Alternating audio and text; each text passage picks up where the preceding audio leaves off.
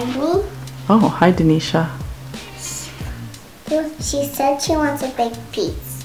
A big piece of what? With all the curled toast. Sure, Denisha, you can have a big piece. You can have two. Yeah, I'm gonna have two. Okay.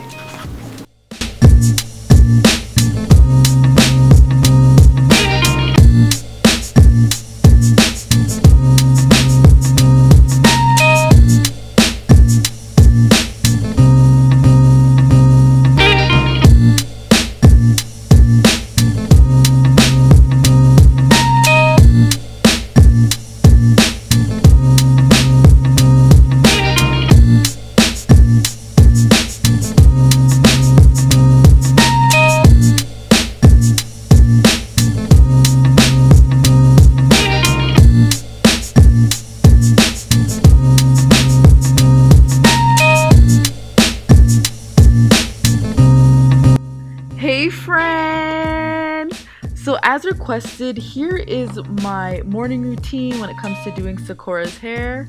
So whatever protective style she has in her hair, I do take out just each section. I don't take it out all at once, but I take out it out section by section, and I get each section damp with my moisturizing bottle.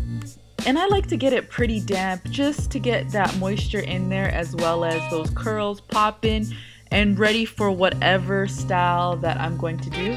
Today's style, I'm just leaving her hair out.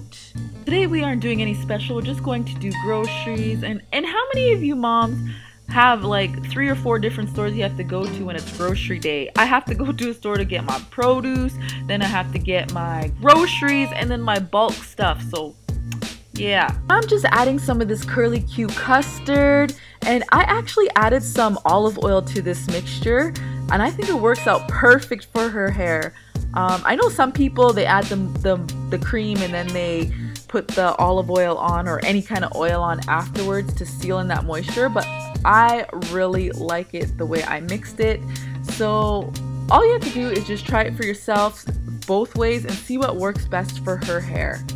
So my friends, this is our morning routine when we have places to go, and then in the evening time I will again moisturize her hair and get a protective style in there.